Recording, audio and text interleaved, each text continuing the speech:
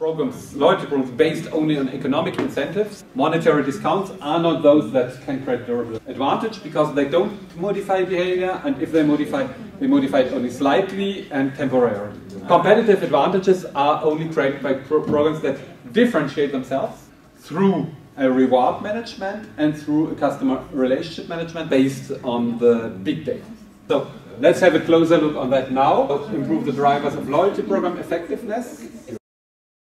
So let's come back to this conceptual framework. It's important to work on the input, the design characteristics, that is reward time, queue compatibility, tangible and intangible rewards, which can be monetary based or economically based, can be hedonistic based, relationship based, information based, and functional based. These are the drivers for loyalty program management, which we will see now more in detail. So again, if the utilities are higher than the cost, then you will achieve efficiency profit, that is change of behaviors in terms of share of wallet, switching, trust, commitment, word of mouth, the purchase basket purchase. The real challenge are effectiveness profits, that is to offer better value propositions due to better customer knowledge that is gathered by the loyalty program, and value alignment, that is better resource allocation according to knowledge of the customers and to the best customers, and that is according to customer lifetime value.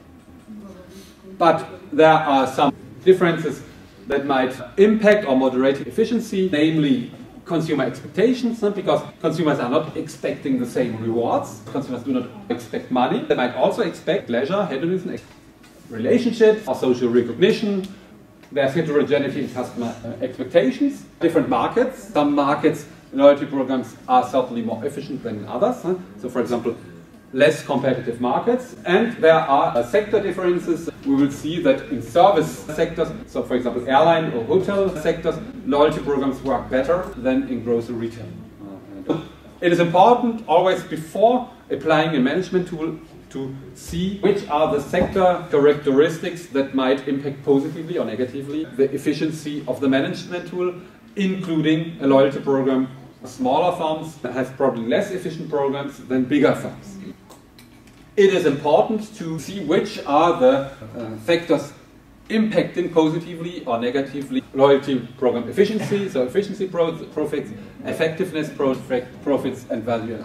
So it's important to look at the rewards that are offered by the program to adapt the rewards according to different customers. This is operationalized here under the concept customer purchase orientations. Because all customers have different purchase orientations. In other words, we are motivated differently when we go to the shops.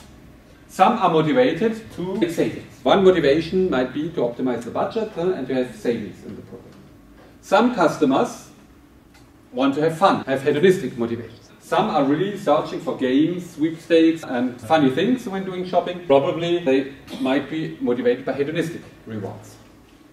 Some shoppers want to optimize their time and are more functional oriented. This means that they are searching to reduce time in the store. They perceive shopping not nice and drudgery. They want to save time to make shopping efficient and quick in order not to lose time. These are the typical shoppers who work a lot and don't have the time to shop. We have uncertainty avoiding customers who go into a shop because they want to reduce psychological risk. As we have already seen, the only thing they are searching for is information to reassure them that they have done the best choice. So they are probably more motivated by information rewards because they have perceive high cognitive or psychological costs, and therefore they are searching to reduce that. And you have social relational customers who are motivated by the fact to meet other customers or meet also the brand, sales staff, and customers are clearly more interested by relational rewards. That is why it's important to differentiate the rewards and offer not only monetary rewards, but as we have already seen, immaterial social rewards, immaterial service rewards, immaterial status rewards, privileges, and that corresponds to shopping orientations. And according to this differentiation, the reward value of the program will perceive different. In other words, if you offer money discounts to economic budget optimizing customers, that perceived value will increase. If you offer them uncertain information, probably the value will decrease. And time optimizing customer, if you offer them functional rewards, that is priority check-in, or check-outs, checkout counters, or home deliveries, these are probably rewards that would increase value perception. Output would be then increased loyalty. There should be an increase in repurchase behavior, but also in attitudinal loyalty, that is a higher resistance against counter-persuasion to competitors' brands. So I hypothesized that if the reward corresponds to intrinsic reinforcement, that is related to the purchase orientation, there should be a positive impact. On the other hand, if the reward corresponds to an extrinsic reinforcement, not related to the purchase orientation, then there should be a negative impact on loyalty. The theory of self-determination is a motivational theory, which applies quite well to all our behaviors and motivations. Intrinsic motivation refers to initiating an activity because it is interesting and satisfying in itself to do so, as opposed to doing an activity for the purpose of obtaining an external goal, which is called extrinsic motivation. Actually, we have some activities for which we are intrinsically motivated, activities in which we are really interested in, and we do them without any effort, because we like these activities, and they're coherent to our life. And we have extrinsic activities, which we have to do, and we do them for extrinsic motivators, because we don't like the activity, for example, money. So if we work, if we do a job we don't like, the only motivation we do the job is extrinsic motivation, unless we would not do it. It's not really giving us pleasure, so we only do it for money. Whereas if we do a job we like, the intrinsic motivation is quite high. So money becomes secondary. What I told you already for the B-factual theory of Herzberg comes also from human resource management. So some activities give us pleasure, so we're intrinsically motivated, and we do it more efficiently. For other activities we're extrinsically motivated, we do it only for an intrinsic motivator. Intrinsic motivators are autonomy, competence, and relatedness to the task. So autonomy, the higher the autonomy in the task, the higher the intrinsic motivation, and the more the activity will be done on the long term. The more the activity gives competence, the higher the intrinsic motivation. And the more the task is related to the final outcome, final objective, the higher will be the intrinsic motivation. DG also find that granting external rewards for motivation undermine intrinsic motivation. So external rewards undermine autonomy and thus undermine motivation on the long term. This theory actually comes from the science of pedagogy. It's DG and Ryan who invented this theory. They applied it to the motivation of children. Actually, most educational systems are based on extrinsic motivations. In other words, you're clearly primed in this direction because you're all looking at your marks. The marks are actually the extrinsic motivators that motivate you to work. So you work because you have an examen, but for the examen you need a good mark. If you don't have a good mark, you have a punishment, either by if you have to repeat your year, if you have to redouble your year. These children, when they learn on the short term and not on the long term. We're all working only for the examen, and after the examen, 3 weeks or 4 weeks after the examen, we have forgotten everything. And so it's not very efficient in terms of learning. So they did some studies, so 2 groups. One group was stimulated with financial rewards, so the children got money for good marks. In the other groups, they tried to make them understand that they learn for life and not for the school. They gave them pleasure, they tried to make them understand why they learn. Because sometimes even you probably, at least younger children, they don't know why they learn. So actually, the results of the children were stimulated intrinsically, so with really motivation to learning, had better results on the long term than children who are motivated with money. And what they found also is that money or extrinsic motivation destroys long-term motivation. So in other words, if you give money, people focus on the money and not on the learning. And they found the same results for sportsmen. So the more you give money, the sports people are focusing on the money and not on the sports challenges itself. How to apply this theory to marketing? Some extrinsic motivators destroy motivation. That is why the loyalty program does not work. So if you're not intrinsically motivated by this reward, then there's actually, in the best case, no effect. But it's also value destruction because the reward costs money. But if you intrinsically motivate, then you will have a long-term impact. That is, consumers engage into behavior, are motivated on the long term because actually it is for the activity's sake that they're engaging into the behavior. And that is why the theory is used also in marketing. It is important to intrinsically motivate the customers. The next important concept and theory is the theory about purchase orientations, because customers are heterogeneous and have different specific motivations, which are called purchase orientations. It is based on the theory of perceived value. So for some customers, economic rewards of value is more important. So we have an economic purchase orientation. For other customers, hedonistic or experiential and pleasure is important. So we have a hedonist orientation. For other customers, the fact that the purchases are done quickly and efficiently is a functional purchase orientation. For some customers, the relationships and social relationships are important. So we have the social relational purchase motivation or orientation. And there's a final purchase orientation based on uncertainty avoiding or apathetic purchase orientation, which means that customers are searching to be reinsured and avoid risks, and that is why they are loyal to the brand. And these customers are differently motivated by the different rewards. Which brings me to the rewards. So the rewards can be economically, they can be hedonist, means that customers have pleasure, for example, through sweepstakes or, for example, through games. They can be functional, that is, make shopping more convenient and quick and efficient. They can be social relational rewards, which means that the rewards bring customers the satisfaction to have contacts with other purchasers or with the sales staff. By applying self-determination theory to our loyalty program context, we formulate the following hypothesis. If the reward corresponds to intrinsic reinforcement or motivation, that is related to a purchase orientation, we should observe a positive impact on behavior. If the reward corresponds to extrinsic reinforcement, that is not related to purchase orientations, there should be a zero or even negative impact on behavior.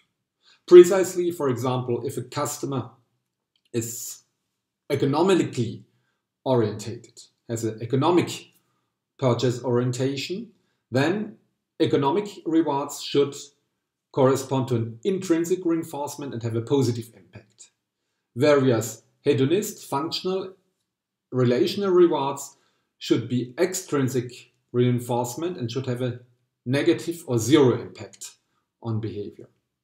Or for a customer being hedonist orientated, hedonist rewards and perhaps also relational rewards should have a positive impact.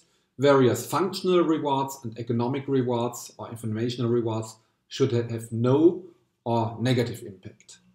For a time-optimizing functional shopper, functional rewards should be an intrinsic reinforcement and thus impact positively loyalty. Various economical rewards or relational rewards should be extrinsic reinforcement and thus have no or negative impact. For uncertainty-avoiding customers, information should be an intrinsic reinforcement. Various hedonist or functional rewards should be extrinsic reinforcement, have a negative or zero impact. And finally, for social relational orientated shoppers, social rewards or relational rewards should have a positive impact on loyalty. Various economic rewards and functional rewards should have a negative impact on loyalty. So we tried to test it empirically. We did different surveys. So we started with 2 grocery retailing chains, Leclerc and Intermarché, with a sample of 3,000 customers. Then 1 year later, I managed to do it with Air France. We surveyed passengers. We had a sample of 1,300 customers. We replicated it at ITAM. ITAM is a clothes chain, and we did it at Douglas, the perfumery chain, with 1,240 customers. Replication actually is very important in science because we wanted to know if the results of grocery retail hold also in the airline, in the clothes retail, specialized retail, or perfumeries. Then we can really say that the results are similar, the contexts are different, because in grocery retail you're less involved into the purchase act than when you buy a perfume. So we want to see sector differences. We used different scales which were established. So with the purchase orientation there are scales that exist and you can measure them with 20 items.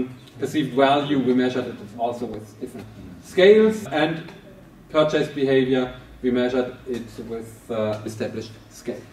And we used then factor analysis, confirmative factor analysis, and structural equation model. This is a summary of all sectors. So actually there are some sector differences, but they're slight. So we can transpose the results to the different sectors. We confirmed our hypothesis for economic-orientated shoppers who are value discounts.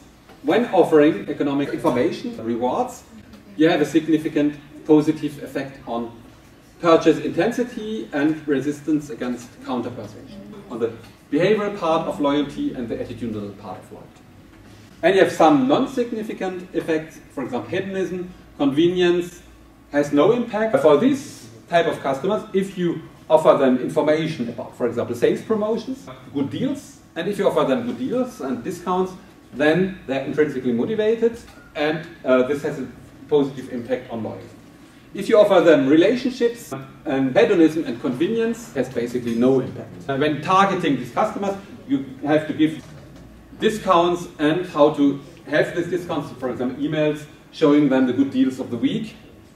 Social relational shoppers, so those are interested by relationship, privileges, status. So these customers are motivated intrinsically by recognition and relationships. And you can see all the other rewards have basically no impact.